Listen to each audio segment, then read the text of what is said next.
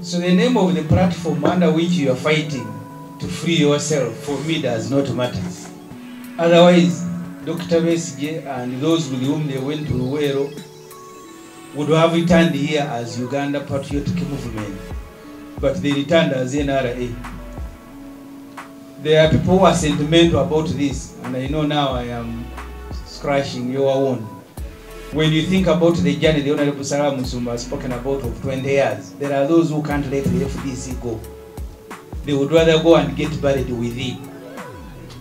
Please count me out, and I want to apologize to you.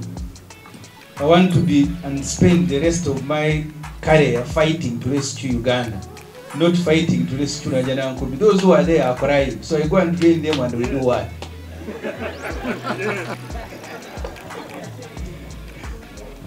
So we started here protesting as Action for Change, FOC.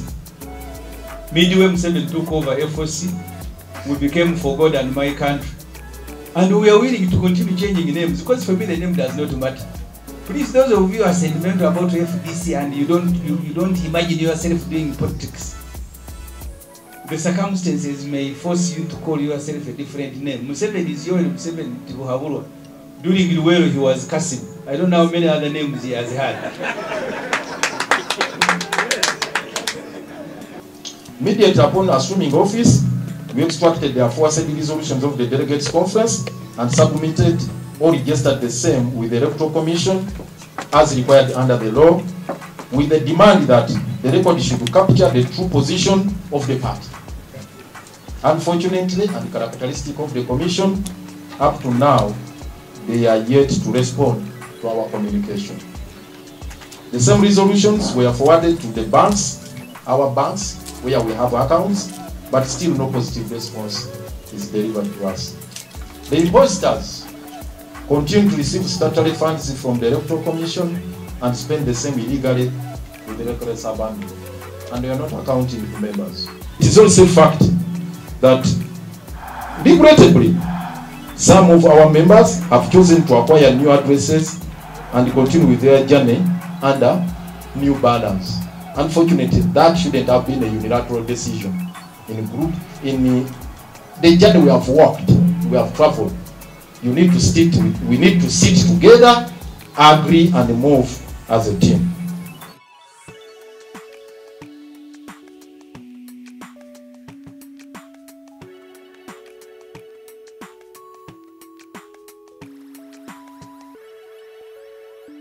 To welcome you all to Katonga, the home of struggle. I wish to appreciate you all for finding time amidst your very busy schedules.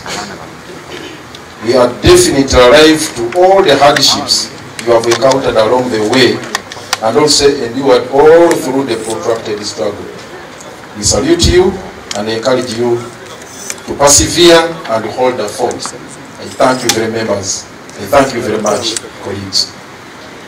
This year 2024, as observed by the Honorable Salam Musumba here, marks 2 decades of the existence of the Forum for Democratic Change Party, having been birthed on the 16th day of December 2004, following the historic decision at Bonita Gardens on the 7th day of August 2004, where 3 formations, to wit, Reform Agenda, Parliamentary Advocacy Forum, National Democratic Forum, agreed to formally merge and midwife the beloved FDC we see today. However, I note with a heavy heart and concern that this mighty institution that has grown by leaps and bounds over the years and weathered all kinds of storms as a vanguard of democratic governance, civil liberties, and social justice, has of recent faced serious existential threats orchestrated by the junta in collusion with their proxies currently holed up at Najjanankundi. As we celebrate FDC, it's incumbent upon us all, the bona fide members of the party, and the well-wishers to galvanize, summon, and direct all our energies towards achieving the mission and ideals of the FDC, for which our forefathers, comrades, and many members have painstakingly sacrificed with some paying the ultimate price. It's on that premise that the delegates who assembled at an extraordinary national delegates conference that convened at this very place where we are today on the 19th of September 2003 took a bold step to stave off a coup against the party constitution that had been orchestrated and masterminded by a handful of individuals who were unfortunately either two at the helm of the party leadership. I speak with confidence that the 19th September day 2023 day will remain in the annals of our party as a very significant day where guarantee members of the party took a commendable decision of warding off the evil maneuvers of the junta that had crept into the nerve center of the mighty FDC. Those who have a text, you can correct that. That had crept into the mighty FDC. You took a bold step, and we need to pat each other at the back. That decision is laudable. It's a laudable decision. Posterity will appreciate it. For the record, that delegates braved and defied all monstrous obstacles or hostile environment, brutality, tear gas, mayhem, and marauding key-face guns, amongst others, and unanimously made the following resolutions. 1. Extension of the FDC party leadership by 6 months from 8th October to 2023. You recall the extended leadership was to expire on that day of 8th October or thereabout 2023. And when members assembled here, they said that leadership is extended for 6 months. 2, the second resolution to put in place an interim electoral commission to organize free, fair, transparent, and credible internal party elections. The commission comprised of Honorable Michael Kabaziguruka as the Chief Electoral Commissioner and the 3 other members, to wit, Honorable Jaka Wamai Wamanga, Dr. Elizabeth Chwarage, Mr. Bone Ogongso. 3, the third resolution, the delegates conference duty to the delegates and the entire membership of the party for the trust they put in my team to steer the party during this interim period. I would like to express that gratitude to you, colleagues. I, however, hasten to add that during this tumultuous period, it has been a roller coaster journey characterized by malicious propaganda, sabotage by our detractors, and logistical challenges, among other things. The challenges notwithstanding, it is a constitutional obligation and a call for all of us to continue with the struggle, with the grit, with the resilience, with fortitude. I wish on this note to appreciate our founding president, Dr. Kiza Besigye, and our elder, who happens to be in exile, the Honorable Chapaka Ruhanga, for providing us with a home and a command post where we are gathered today, and all other forms of support in innumerable ways.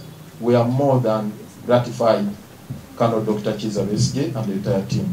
Similar gratitude is extended to you all members for the invaluable support and sacrifices made in various ways, in many ways that I cannot explain here. You are all, even being here, you are sacrificing. On a daily basis, you are sacrificing. Kudos, colleagues.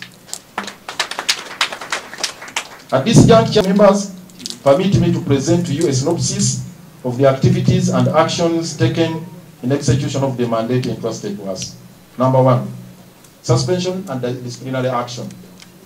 Immediately upon assuming office, we extracted the aforesaid resolutions of the delegates conference and submitted or registered the same with the Electoral Commission as required under the law, with the demand that the record should capture the true position of the party.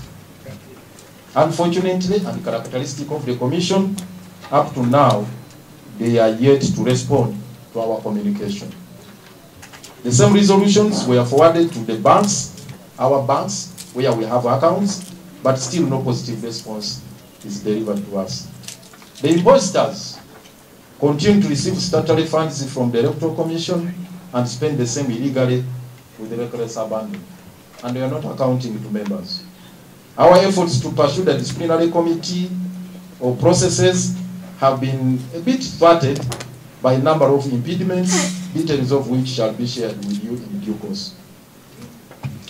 The foregoing notwithstanding, the position remains that those leaders are still under suspension, no matter the posturing and the grandstanding. Have you heard that? They remain on suspension. I'm glad to report to you that all bona fide and well-intentioned members, countrywide and in the diaspora, have roundly rejected them, and they are left with no iota of credibility. Litigation. Members, as you are aware, the imposters had engineered machinations to fraudulently secure a court order from Lady Justice Esther Nambayo to forestall the 19th September Extraordinary Delegates Conference, but all in vain. The purported court order was never extended. There was an interim order which was never extended and not served on the chairman here, and it lapsed on 18th September on the eve of our delegates conference. Their matter was extended to 4th October. We don't know what happened to the same. Therefore, our delegates conference was lawfully convened, and the resolutions thereof are still binding and have never been challenged in any courts of law. They are binding. We also proceeded to file a civil suit in the High Court, number 387 of 2023, Ambassador Washwabirigwa and 27 others, versus Boniface Teteleboka Bamwenda, challenging the processes that were being undertaken to hold the delegates conference at Patida Samuji Lugogo on the 6th day of October 2023 under the rubrics of Teteleboka Bamwenda Commission. We specifically sought for a permanent injunction restraining the imposters, their agents, servants, and or employees acting under them from A, holding the office of the Chief Electoral Commissioner of FDC without the express mandate of the National Delegates Conference, that is the Honorable Teteleboka Bamwenda. 2, an injunction also restraining them from holding or presiding over the internal elections for the leadership of the structures of the FDC. 3, restraining them from convening their nefarious conduct and scandals, which include the coup they are perpetrating because they are continuing to commit treason against the party. The chaos and mayhem they have caused at Najana Nkumbi, including bringing goons to take it up as a garrison, and apologize for the public odium they have invited to the party. They have subjected us to public odium, so they should apologize for the same.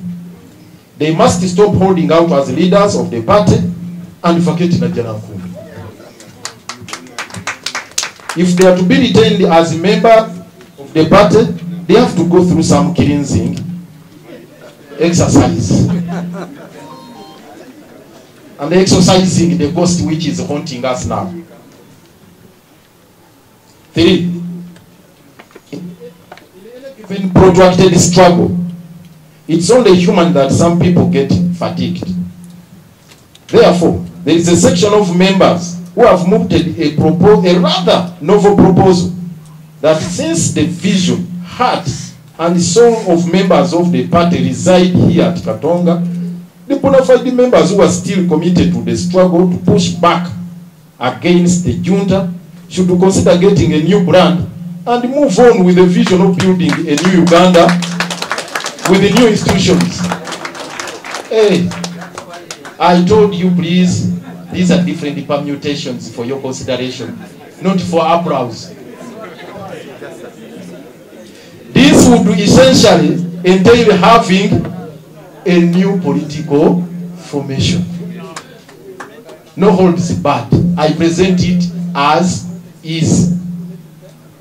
And these are the views we have gathered as NEC members from all of you, and we sum them up for your consideration. 4. They are members of political parties under a military junta, and they are advancing a rather radical proposal that we establish a social movement akin to the reform agenda, advance the struggle to its logical conclusion, and the members will have a party belonging once we establish a constitutionally functional state structure. There are those who have that view. Is it well understood? The final one, number 5, it is also a fact that regrettably, some of our members have chosen to acquire new addresses and continue with their journey under new banners. Unfortunately, that shouldn't have been a unilateral decision. In the journey we have walked, we have traveled. We need to sit together, agree, and move as a team. In the premises, I hereby invite you, honorable members, to have a candid and frank deliberation about their aforesaid permutations with a view of generating a consensus on the most appropriate and viable course of action that will enable us march in a single file with fortitude until we reach the promised land for God and my country. One people, one Uganda.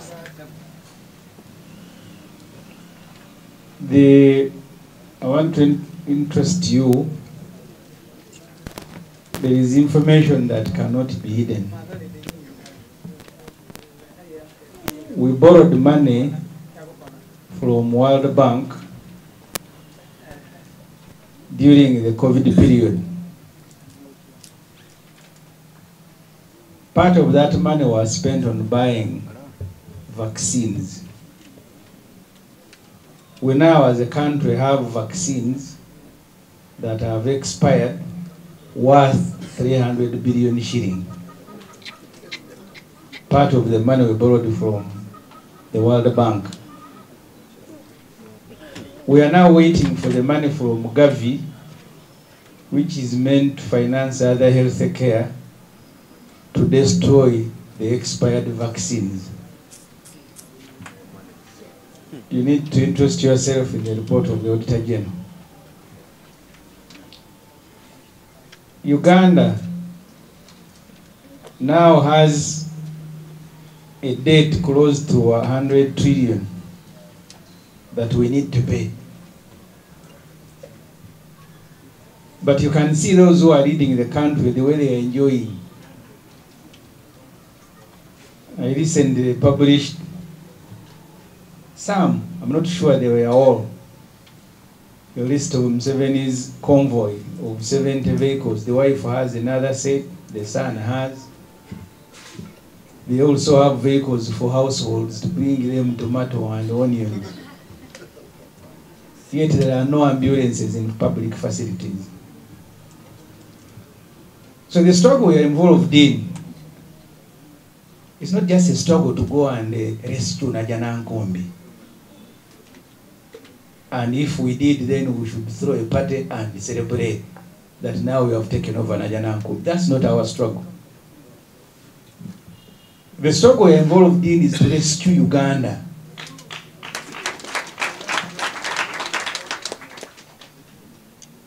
Dr. Besje and his colleagues who went to Luwero, at the time of departure from Uganda to go to Luwero to fight, they were Uganda Patriotic Movement, UPM.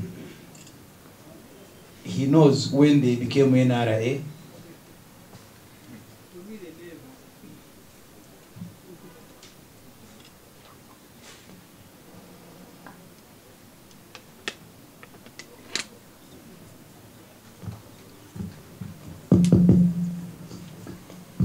So the name of the platform under which you are fighting to free yourself, for me, does not matter. Otherwise, Dr. Besje and those with whom they went to Luwero would have returned here as Uganda Patriotic Movement, but they returned as NRA. There are people who are sentimental about this, and I know now I am scratching your own. When you think about the journey the Honorable Sarah Musumba has spoken about of 20 years, there are those who can't let the FDC go. They would rather go and get buried with it. Please count me out, and I want to apologize to you. I want to be and spend the rest of my career fighting to rescue Uganda, not fighting to rescue Nigeria. Those who are there are crying, so I go and join them and we do what?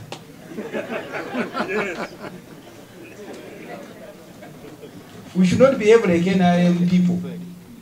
The other day they were lined up like children to go and shake hands and take photos with Museveni's son. Then in the corridors of parliament they are crying. Do you know what they have done to us? So I want to invite members of the council and all the FDC where you are. Dr. Wesley led us here 2011 when we went on the street protest during the walk to work. We started as FOC.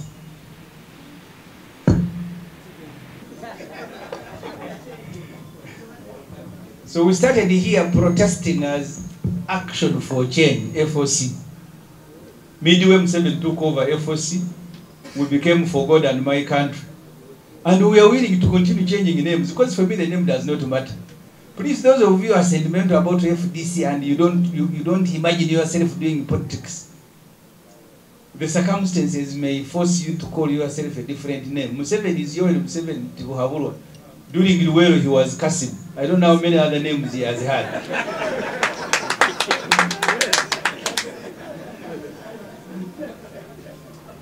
So the obsession, I see it among our colleagues here. And I'm just inviting you. And that serves also to tell you we are in this together. I received many phone calls. People, are you now leaving us? So when I leave you, I go and do what? So we are in this together. That's why even with FDC, you will see Dr. SJ speaking and trying to unite all the forces that are fighting for freedom. Because even with FDC, it is not enough. So I want to assure you we are in it together. We will walk the journey together until our country is rescued. Maybe I should also tell colleagues who are in the media, because they keep asking me now, where are you going next? I am fighting for Uganda, I'm going nowhere. I am still here and I will join hands with everybody, with anyone who wants to fight for Uganda. I think that answers those of you who have been calling me. So in Parliament, that's the struggle we are involved in. Every day you discover they have stolen this. As you are chasing them, you find they have stolen something else. And I don't think they are about to stop. And I want to thank my colleagues who have been steady, colleagues who are here. You see, Parliament can be very difficult. At the level of a Parliament, you think someone is empowered.